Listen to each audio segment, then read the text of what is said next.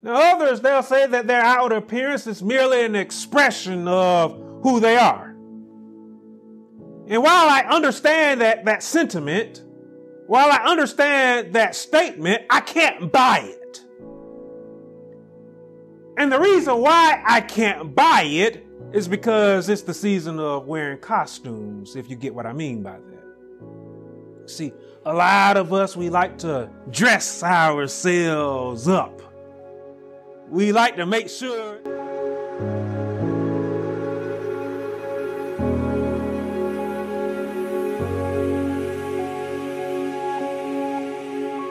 I think that many of us, we would answer such a question with little to no hesitation.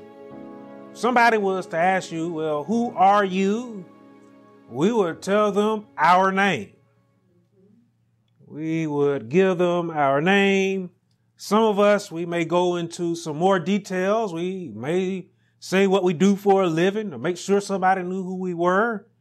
We may even tell them our passions as well, just so that they can have a sense of an idea as to who we are.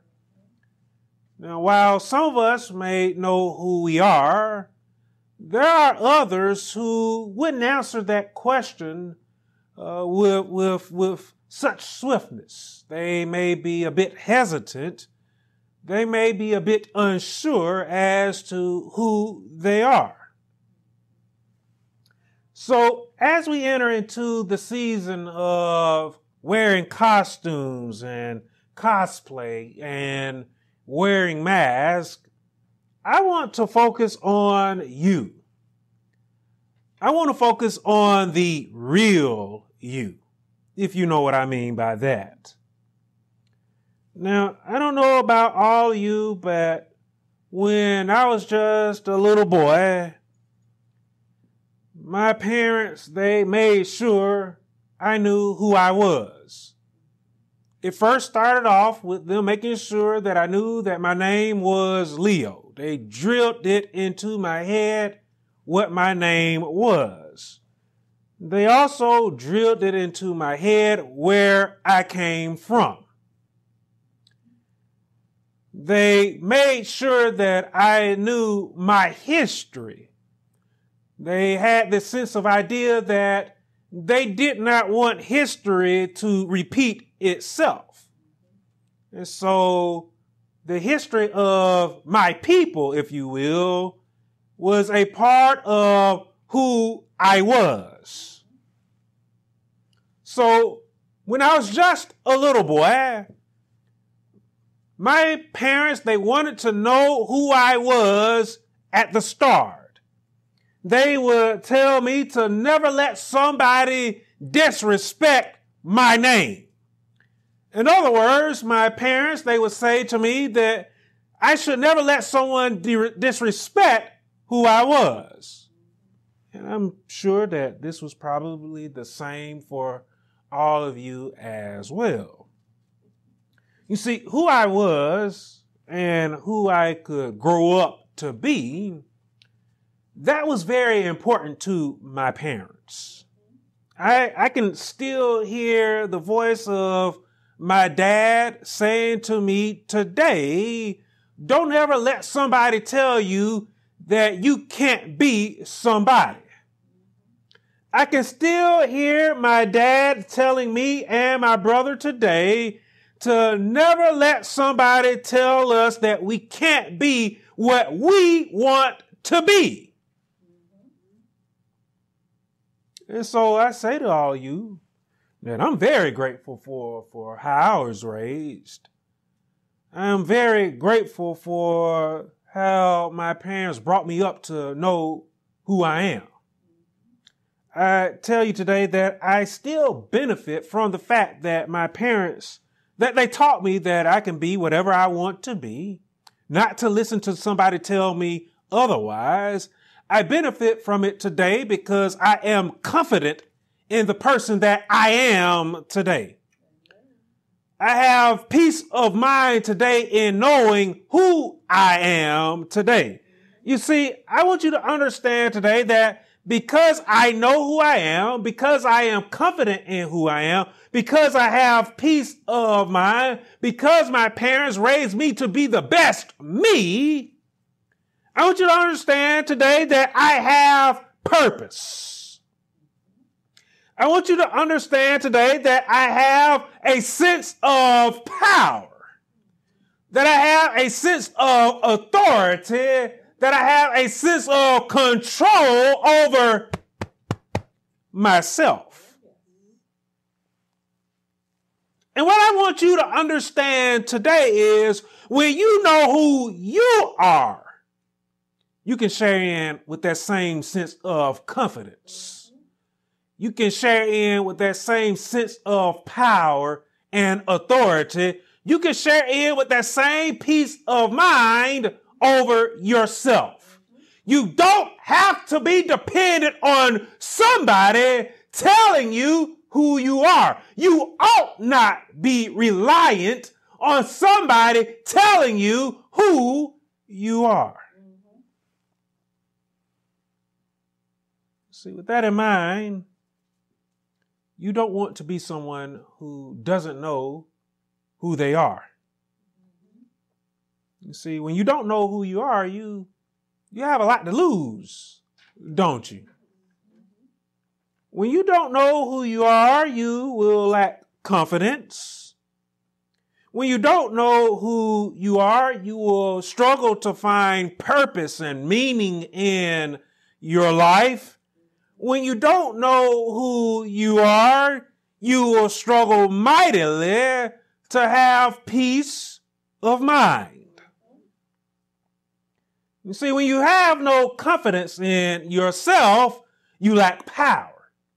You lack authority. You lack control over yourself.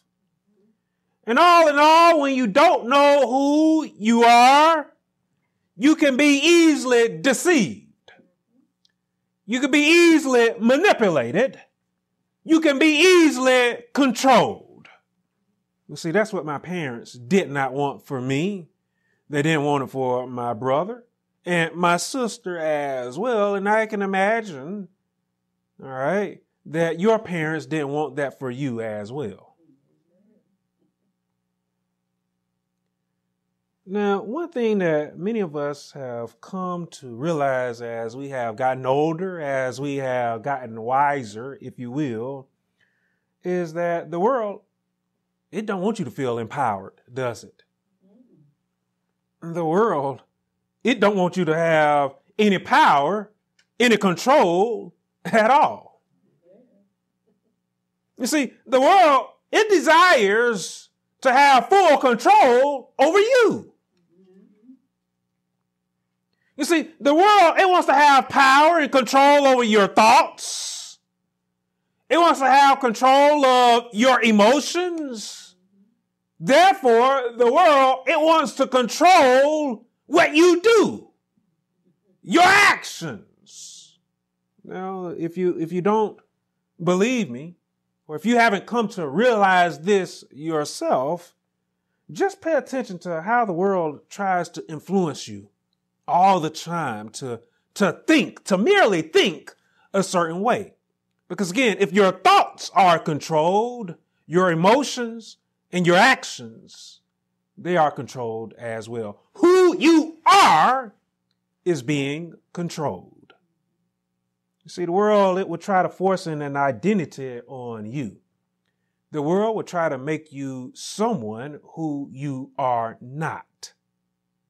And by trying to force an identity on you, the world will often try to make you doubt who you are. The world does this with the motivation of stealing, of taking your identity and making you conform to what the world says is acceptable. I don't know if you're following me today. Therefore, may I suggest to you that it is critical. It is critical that you know who you are truly so that you are not controlled by the world, so that you are not controlled by another. And so again, I ask you the question today, do you truly know who you are? Who are you? Now, some, they will point out that their true identity, they will point to this right here. They'll point to this right here. They'll point to this right here and this right here as well. They will point to their outward appearance, as their outward looks is who they are. I mean, if you think about it for a moment, all of us, we carry around our wallets, and inside of our wallets, we have a license or an ID card. And yes, our information is on that card there, but that information, you are not believed to be that person unless your face appears on that card. Your face is on that card, and the thumbprint is on that card as well. And so I wonder today, for all of those that think this way, is your outward appearance, is that truly who you are? Is your outward appearance your true identity? To some, the answer to that question is a yes. Now, others, they'll say that their outward appearance is merely an expression of who they are. And while I understand that sentiment, while I understand that statement, I can't buy it. And the reason why I can't buy it is because it's the season of wearing costumes, if you get what I mean by that. See, a lot of us, we like to dress ourselves up. We like to make sure that we look good to the outside world. And so we do our best to mask who we are. We don't want people to see who we really are. We may let some folks in, but we don't let everybody in to who we are. We cover ourselves. We dress ourselves up. We make ourselves look good.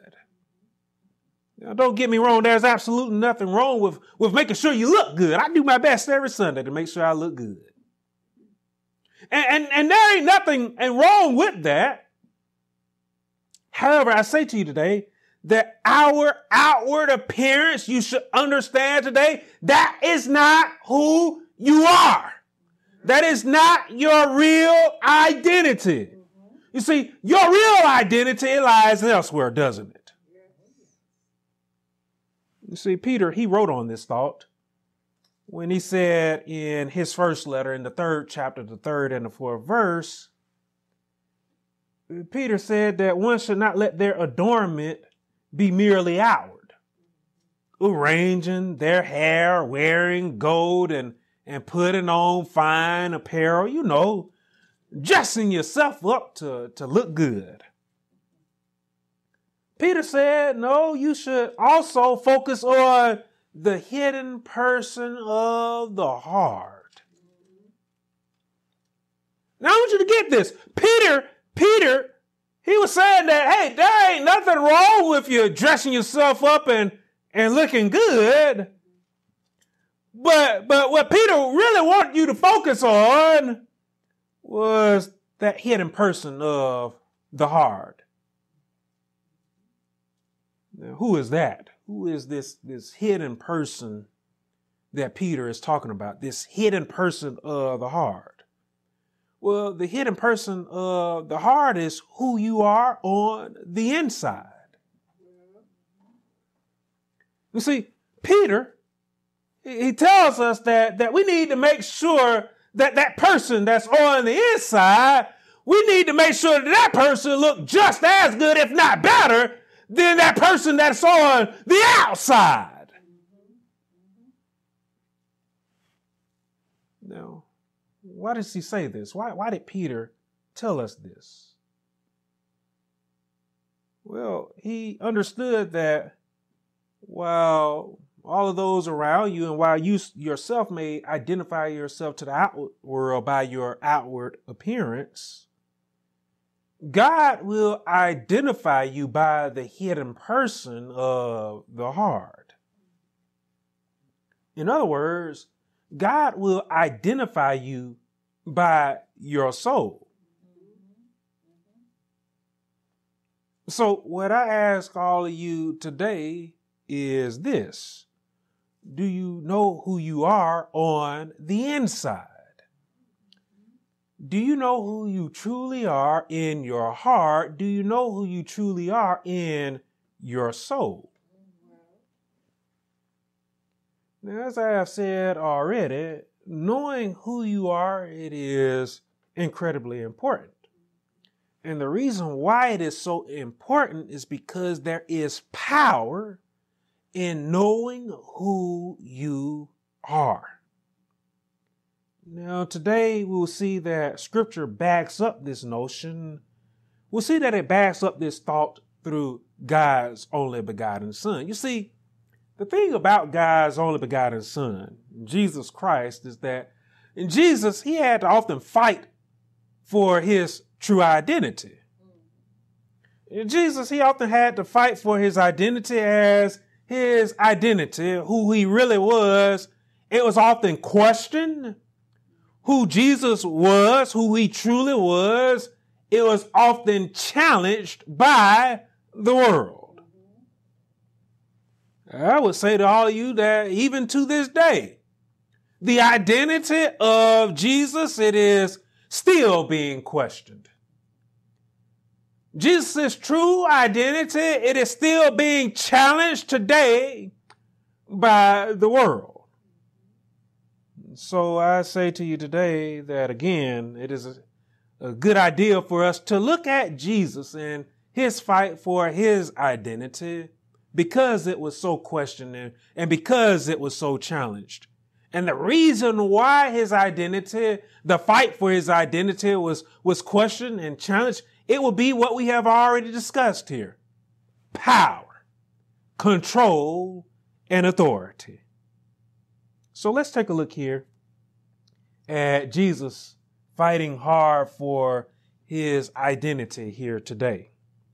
Now, Jesus' identity, it was prophesied about before his manifestation in the world. You know, in December, in a few months, we'll be singing the songs and we'll recall how he prophesied that the identity of Christ would be that as wonderful, as counselor, Prince of Peace, to name another. We know that that was an identity that was prophesied about Christ. If we were to go even further back to Moses, we'll see that Moses, he prophesied to the children of Israel that there would be a prophet like him that they would need to listen to because they would be judged to whether or not they heeded his words. So Moses, again, well before Jesus was manifested in this world, I want you to know that Moses, he identified Jesus as a deliverer. Now, when Jesus was in the world, he was also identified by John the Baptist, who when John the Baptist saw Jesus coming to him, John said, "Behold, the Lamb of God." He identified Jesus as the one that would take away the sins of the world. That again would be a deliverer from all of those who would turn to him and believe in his identity, who he was, he would deliver them from sin.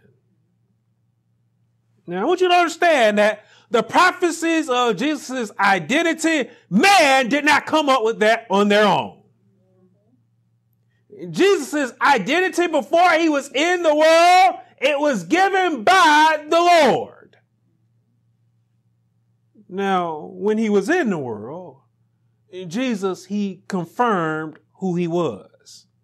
Jesus let the world know exactly who he was. Jesus, he identified himself as the light of the world. Have you heard that one before? Jesus, he identified himself as the good shepherd. Have you heard that one before? Jesus, he said to the world that I am the true vine. I believe you heard that one before as well. You see, I state these things to you because I want you to understand that Jesus, he knew exactly who he was. He did not need somebody to tell him who he was.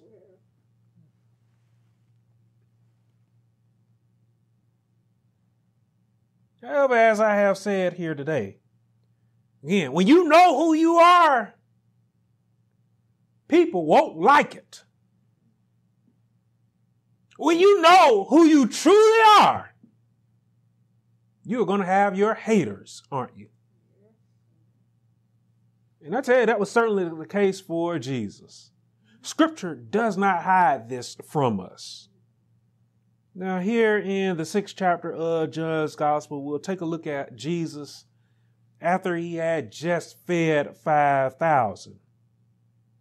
And down there in the 14th verse, after performing the miracle, after feeding 5,000, some of the people, they turned, they looked at Jesus, and they actually correctly identified him as the prophet that Moses spoke of. Now, though they had correctly identified him, we'll see there that the people, they desired to take Jesus by force so that they could force their idea of his identity onto him.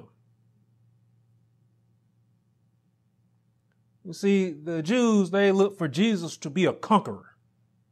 They were living up under the authority of Rome at that point in time. And as Moses had delivered the children of Israel out of the bondage of Egypt, they looked for Jesus to deliver them out from under the authority of Rome. They looked for Jesus to be a mighty type of conqueror that was like the emperors of Rome. Now, we're told there in the 15th verse that when Jesus, when he perceived that the people were set to move and to take him by force, we'll see that Jesus said, nope, I'm not going to have any of that.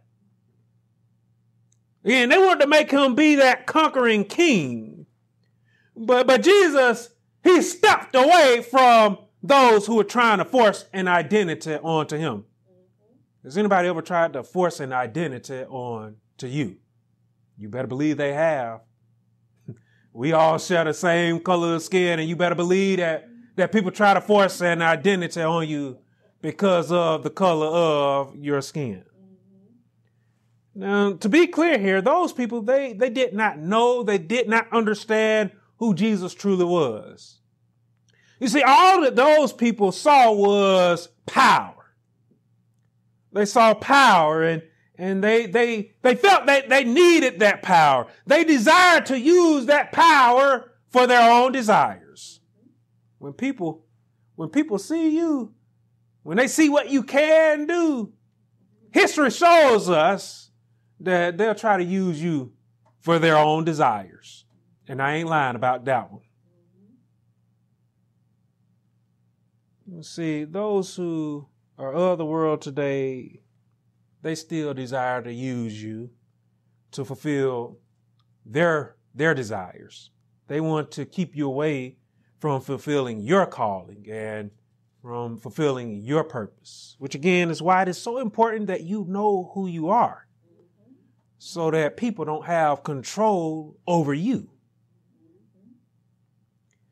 Now, after perceiving the people's desires, we are told that again, Jesus, he got up, that he left them, that he did not give them the opportunity to force their ideas, their identity on him.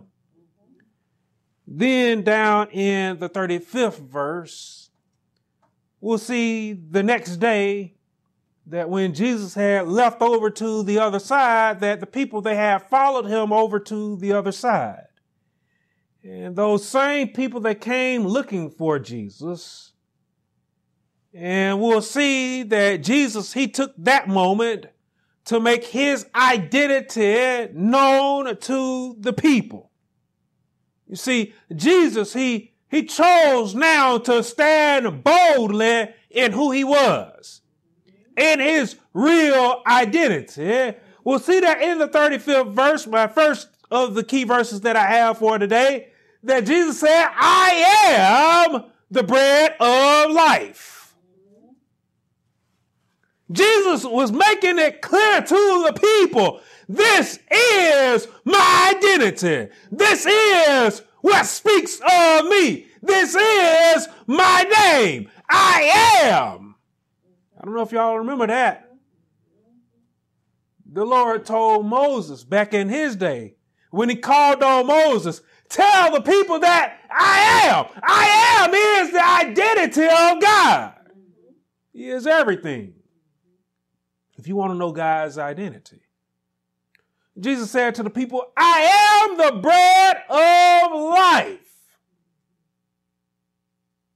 And as the bread of life, Jesus, he said there in that same verse, and even down in the 51st verse, that his purpose, his calling was to feed hungry souls so that they never went hungry or thirst again. So that those souls would go on to live forever. Jesus, again, speaking about who he was. You and I know that Jesus, he repeatedly said that he didn't come to be a conqueror. He didn't come to condemn anyone, including those who stand against you. Those who despise you, those who persecute you, those who hate you. Jesus didn't say that he came to destroy them, to condemn them. Jesus, he didn't say that he had came to condemn, to destroy those who were over the Jews at that point in time, even though that was what they desired of Jesus. His identity was not that of conqueror. Jesus' identity is that of Savior.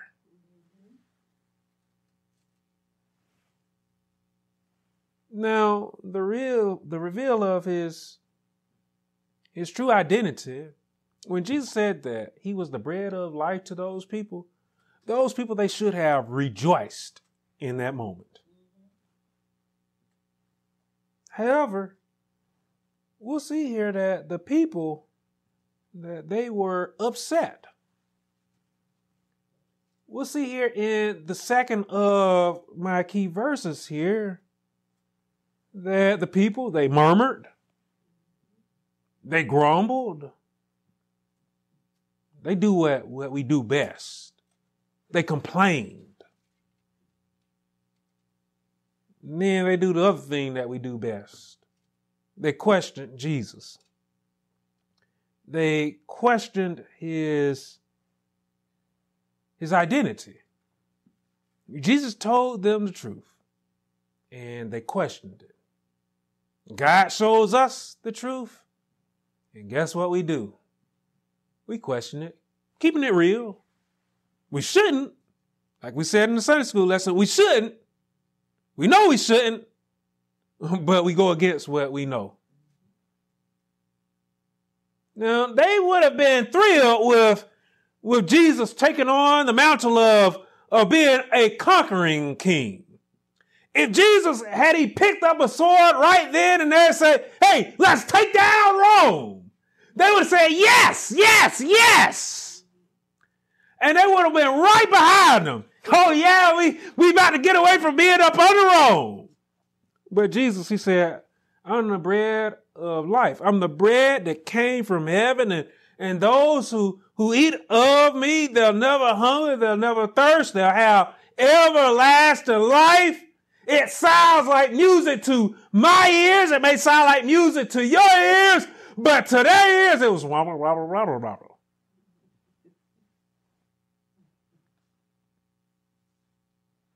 They turned around, and we'll see there in scripture that they asked, ain't this Joseph and Mary's son? Who he think he is? Talking about he's the bread that came down from heaven that gives eternal life. No, you take on the identity of your parents at times, don't you? Oh, I did when I was growing up. Oh, there go the preacher boy. There go the preacher boy. And they were right on that one. They were right on that one. Preacher boy is standing tall today. They ain't forced it on me. I accepted that one a long time ago. Jesus' identity, who he was, it was always questioned. The religious leaders, they always was antagonizing and questioning Jesus. But if we went even further back than that, to right after Jesus was baptized, right before he even began his ministry, we'll see where Jesus' real identity, it was put to the test. It was challenged. After he had fasted for 40 days and 40 nights, the devil, didn't he do it? The devil, he always just happened to pop up, don't he? The devil, he came along the way to question and to challenge Jesus' identity. Now, I want you to understand, Satan knew exactly who Jesus was. Satan knew that was the only begotten Son of God, but that did not stop him. I want you to know today, Satan, he knows exactly who you are. And it still don't stop him from doing what we see him do to Jesus here. In the 4th chapter of Luke's gospel, in the 4th chapter of Matthew's gospel, we'll see the temptation of Jesus. And I feel I've referenced this passage of scripture a lot this year. In the first two temptations of Jesus, we'll see where the devil, where he said to Jesus, if you are. I don't know if you've ever looked at it this way before. But Satan said to Jesus, if you are the Son of God. He knew that Jesus was the Son of God. But he came up like he was a stranger. If you are the Son of God. You see, the purpose for Satan tempting with this line to Jesus was to try and make Jesus question who he was.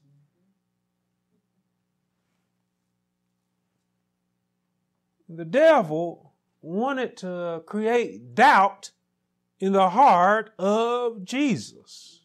Imagine that. And as you've heard me say before, that if the devil would do that to Jesus, just imagine the kind of games that he tries to play with you. Especially since he knows who you are. You see, your adversary, he will often try to get you to doubt who you are. You are a child of God. Your adversary knows it. And so your adversary will say, hey, if you are a Christian, if you believe in God, if you are a child of God, before your adversary then moves on to some wild hypothetical question or some wild hypothetical situation, as they try to again create doubt in your heart. Why do you suppose, again, that they are doing that? You see, creating doubt in the heart, that's the biggest weapon in the arsenal of your adversary. When one gives in to doubt, when one begins to second guess who they are, they can hesitate. They can then again be reluctant to move in who they are. When you are a child of God, when your adversary sows doubt in your heart about your identity, who you are, Your adversary is trying to make you hesitate, be reluctant, and moving in faith. Again, like I said, there is power in knowing who you are, and your adversary is trying to take away that power. You see, when one stops moving in faith, they lose their power. They lose everything when they stop moving in faith, when they stop losing or using or knowing who they are. When you don't know who you are, you lose everything. See, the devil desired for Jesus to give up his identity. In other words, the devil in that temptation, I don't know if you've ever looked at it this way, the devil desired for Jesus to give up his power, his authority, his control over himself. He desired for Jesus to fall down and to worship him. He desired for Jesus to fall into sin. Now, had Jesus did that, had he gave up who he was, had he gave up his identity, you and I, we would be lost today. We wouldn't know who we are. We would have absolutely no power. We would have no authority. We would have no control. If it has not been made clear to you just yet, I want you to understand the world, your great adversary, they want you to give up your power. They want you to give up who you are and then live in a service of them, to live in servitude of their nature, a nature that is wicked, a nature that is evil, a nature that is sin. Do you know who you are today? Sadly, many of us, we don't realize that the fight for who we are, we don't realize that it is a spiritual battle. Knowing who you are, it's not a worldly battle as we may think it is.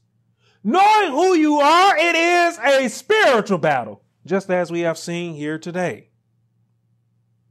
So again, I ask you, do you know who you are in your heart? Do you know who you truly are in your soul? As you have heard me say before, you are more than your name. And I love my name. I love being named after my dad. I love being Leo McCrary II. I love that. I love the color of my skin. I love being black. But again, I want you to understand, you are more than your name. You are more than the color of your skin. You are more than the history of who you are. You are more than the history of your people. And again, I love the history of my people. There are certain aspects that I don't care much for, but I love how my people, how we overcome. I love that. But again, I want you to understand, as much as I love those things, we are more than that. You see, some of us, we think that we are our bank account. Again, some of us think we are where we work, where we go to school, where we grew up at. And again, I love where I grew up at. I love where I went to school at. But again, I am more than that. You see, the way that the world tries to define, the way that the world tries to identify us, it's all superficial. It's all surface level. Nothing in depth. But as I have said, you are more than the superficial. You are more than what someone can see on the surface. You see, every last one of us, we are defined by what the world cannot see. You are defined by what lies within the hidden person of your heart. You are defined, you are identified by your soul. And that's very important for you to understand, because God, He's going to identify all of us. He's going to identify everybody by not the outward appearance, but by the soul. God, he will identify our hearts today as one or another thing. He will identify your heart as either being a law-abiding heart or a corrupt heart. We will either be identified as holy and righteous or as evil and a sinner. Do you know which one you are? Who are you? Is what I ask you today. Jesus, or just as we had to learn our name as children, I say to you today that you need to learn who you are in your heart. You need to learn whether or not you are a law-abiding believer in the Lord, or whether or not you are a wicked and disobedient sinner. You need to learn, you need to know that today. For all of us that have consumed the bread from heaven, our identity has been assured as that of a child of God. Now, our identity as a child of God, it won't satisfy everyone. We know this. Jesus said that his children, that they would be betrayed by parents. Jesus said that his children, they would be betrayed by brothers, relatives, and friends. Jesus said that we will be hated for his name's sake. For his identity, our identity as his child, we will be hated. And those that are of the world, again, I say to you today, because you identify as a child of God, they will try to force you to take on another identity rather than that of being a child of God. They will try to force you to conform to the identity that they have. They will try to force you to conform to the identity that is of the world, that is acceptable by the world society, our society, if you will. Will you conform, or will you stand boldly as Jesus did in his true identity? Will you stand boldly in your true identity today, if you know that you are a child of God? I encourage you today to learn, to know who you are, so that you can stand boldly. Again, I encourage you today, learn and know that you are a child of God, so that you can stand boldly, so that you can identify as just that, God's child. You see, you should be happy to be a child of God. I don't care what the world says. You should be happy to be a child of God, as there is power in being one of his own. I encourage you today, be like Elijah. We know how Elijah was. Elijah, he stood boldly before all of Israel on Mount Carmel. He stood before a great multitude that included 450 prophets of Baal. And Elijah, he said to that multitude, I'm standing here alone as a prophet of the Lord. Whereas Baal, he got 450 over there.